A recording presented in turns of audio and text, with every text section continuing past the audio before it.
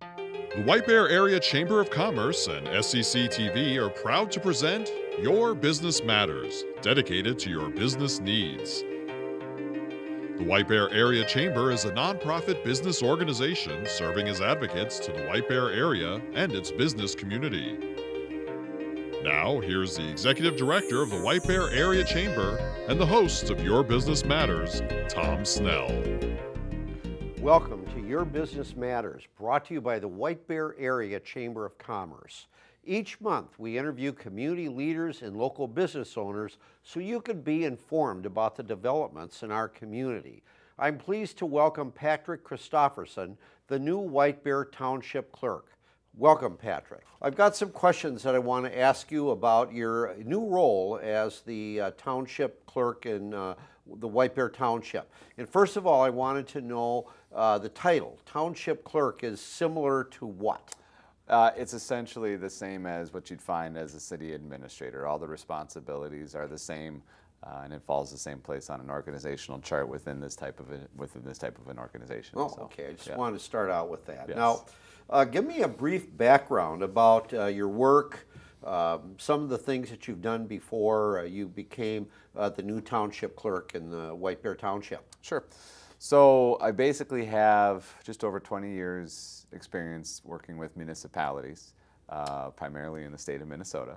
Oh, okay. I started back in 1997 working specifically for townships up on the North Shore of Minnesota for Lutz and Tofte and Schroeder. We ran a small municipal organization as well as a nonprofit board for businesses up there as well. Oh, okay. So we were financed on a lodging tax and a couple small proceeds from sales tax up there, and then that was about it. So I did 10 years up there. Since then, I've worked for, I worked out in Colorado for a year, came back, and I've worked in Wanamingo, Jackson, and then the last 7 years, I worked as the county manager up in Kanabec County, which is in, if everybody's familiar with Mora.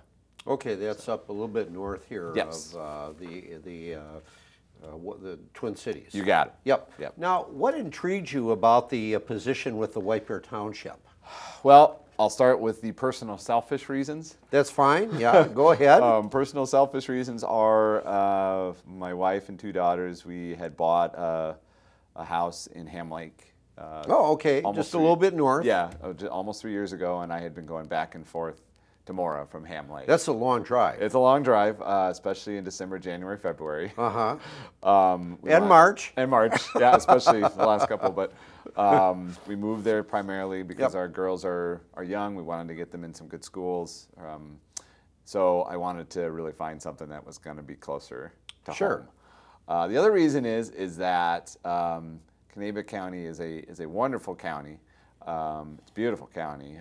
It's in east central Minnesota, but it is one of the poorest in the state. Oh, and okay. We did not have a lot of flexibility to do much of anything but beyond immediate need for our residents. Okay.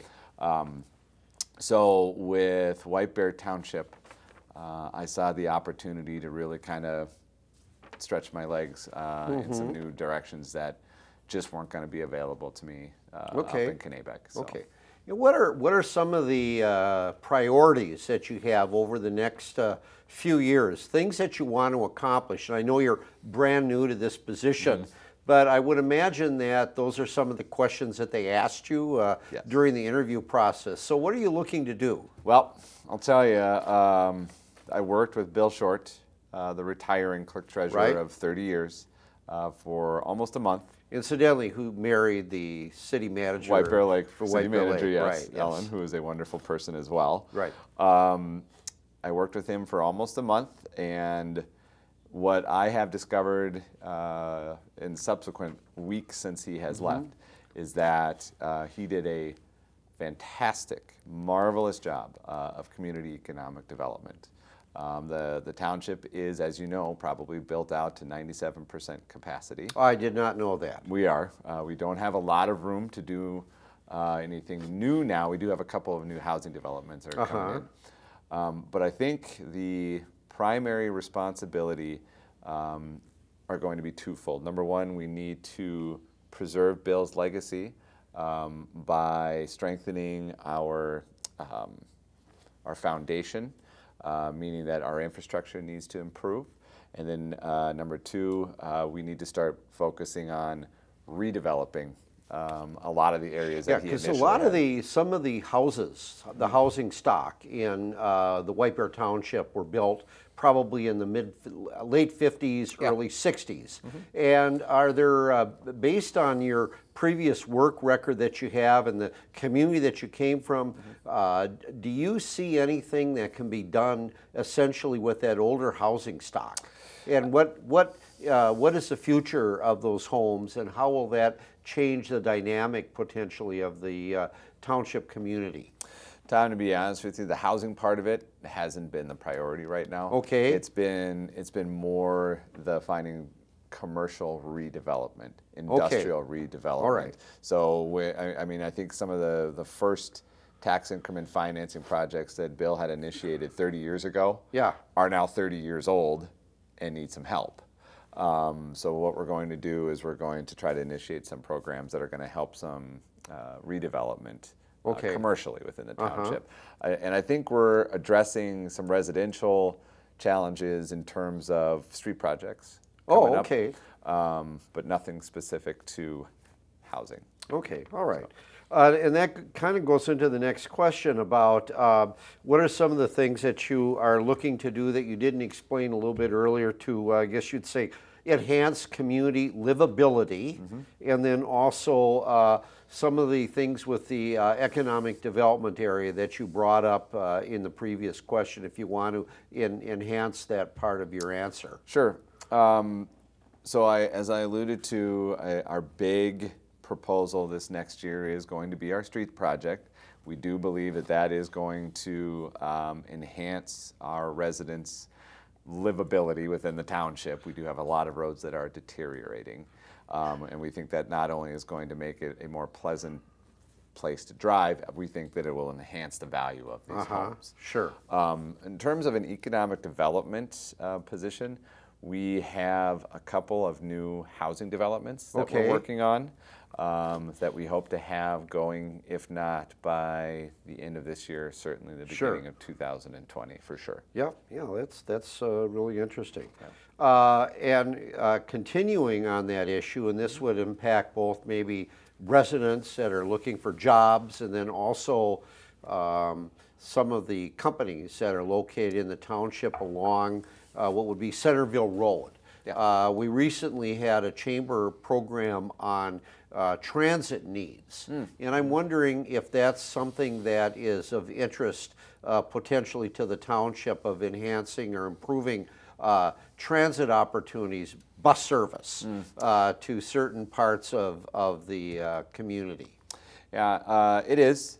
Tom Redeisel, our town planner, and I have been monitoring and in attendance and participating in the rush line situation. So I know that it is on our town board's radar. I would probably put it third or fourth in terms of the priority now. So because we did have an event, and there were a number of. I don't think the rush line goes up here, but there was there's a lot of interest in getting bus service up along that corridor between Centerville Road up to and you know, I mean, that's a good stretch of businesses that I know everybody's looking for help right now. Maybe that solves part of the problem. So I mean, that's going to be something that we will be looking into for sure. How about opportunities to work with other communities as in and around White Bear Township? Do you look at that as a way to possibly improve the business climate for everybody? I do, and actually in the almost 4 months that I've been here now, representatives from our surrounding communities, even beyond those that we provide services for, have been very, very forthright in their wanting to work with us. Because it seems that your background is has an appeal that goes beyond just one specific city, that you've had experience in working with multiple communities that might be that might look at certain things where they could cooperate together. Yeah, and I mean, specific to that experience, I mean, we had to organize and cooperate between the 3 townships up on the shore for years. Yeah. In Jackson, the thing that I think we're the most proud of is that we initiated a broadband service between multiple communities in southwest Minnesota.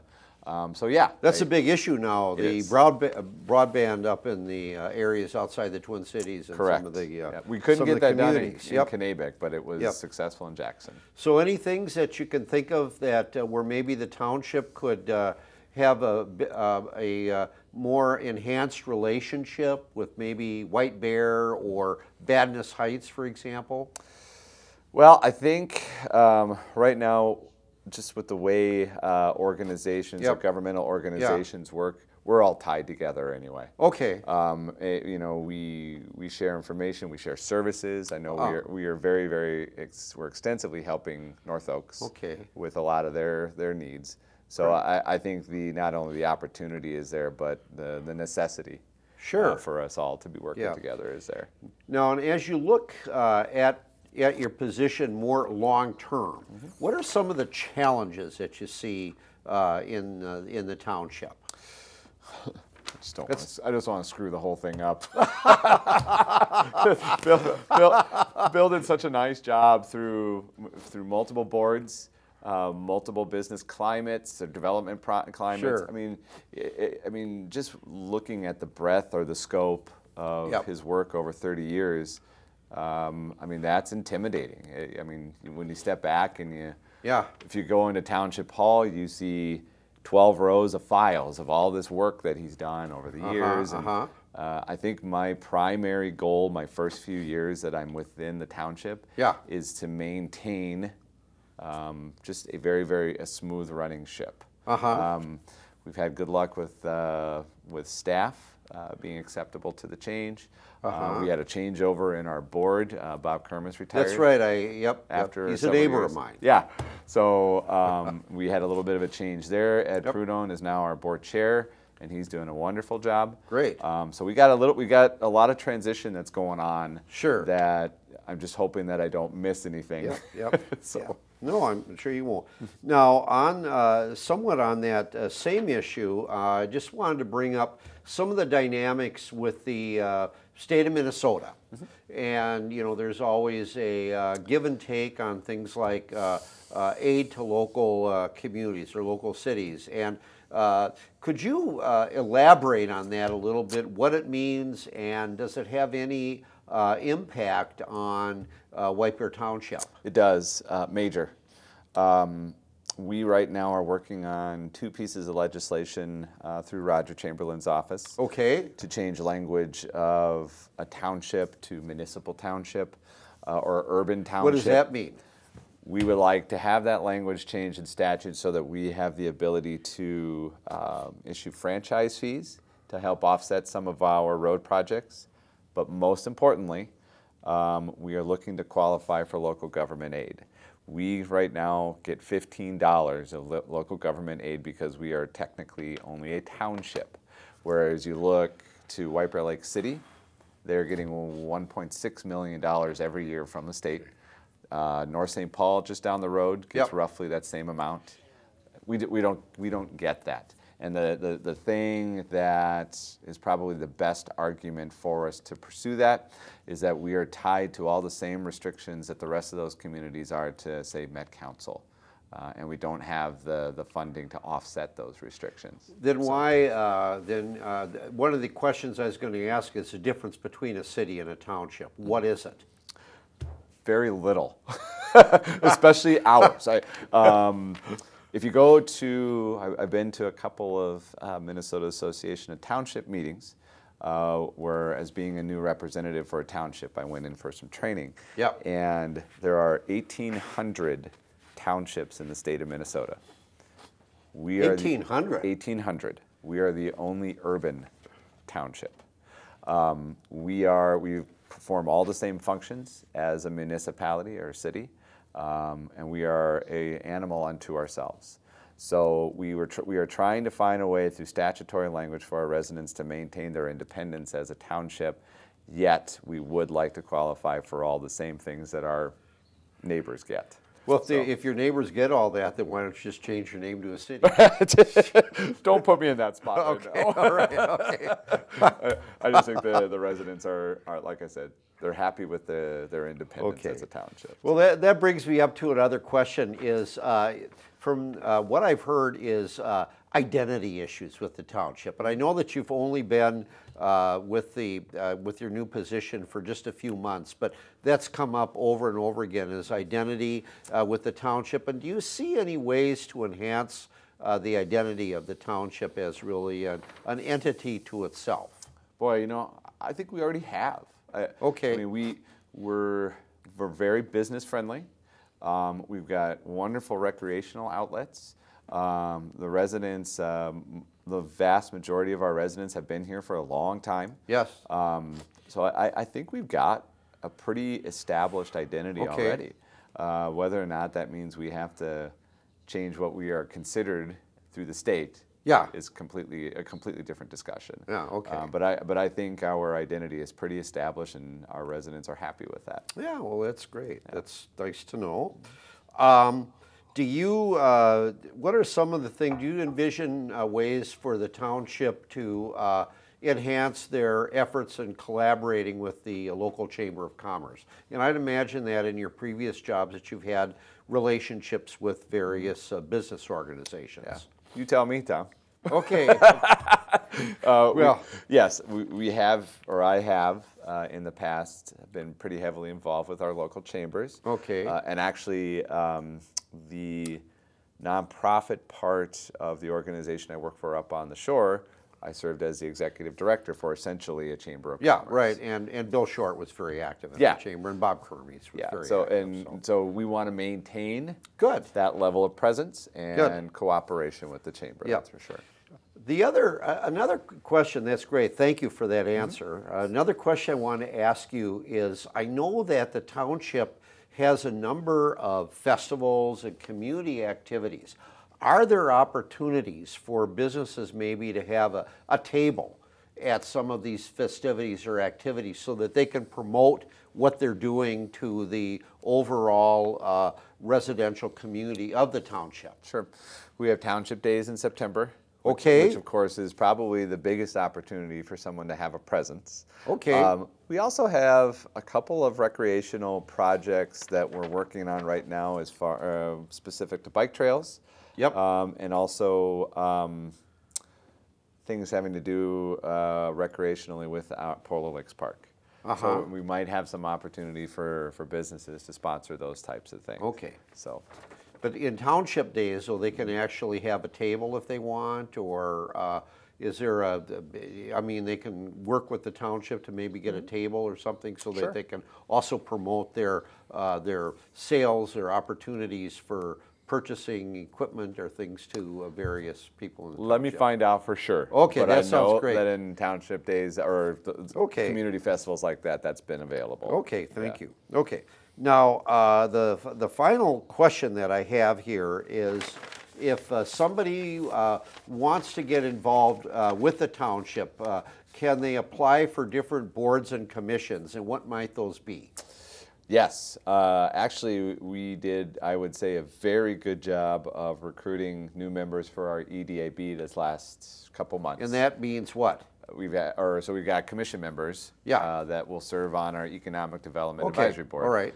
We also have a utility commission, which is very influential, a planning commission as well, a park board. So we have at least 4 commissions or committees that I can think of that we are recruiting essentially annually. Just because of the changeover in seats. Okay, and so those are open to people that might be interested in learning more about Check our website, at the end or beginning of each year, and we do make announcements as to what's available. Okay, great. And then finally, if somebody wants to get a hold of you, how do they do it? Township Hall. I'm there essentially every day during the week, 8 to Okay, great. sometimes 10 o'clock at night, like last night. Okay. So. Thank you so much. You bet. Patrick, Yes. Thank you for joining me on Your Business Matters. You bet. Thank you very much. Before we leave, I have a quick announcement about an important chamber community happening that will take place on March 22nd. The White Bear Area Chamber will host a breakfast meeting with the tax committee chairs from both the House and the Senate. And I know everybody is interested in taxes and what's going to happen with that. It will be at the Vadnais Heights Country Inn and Suites, which is located at 3505 Vadnais Center Drive, and it runs from 8 to 9 o'clock. People interested in attending can register on the Chamber website, www.whitebearchamber.com. I'm Tom Snell. Thank you for watching Your Business Matters. You've been watching Your Business Matters. For more information on this program or the White Bear Area Chamber, visit whitebearchamber.com or call 651-429-8593.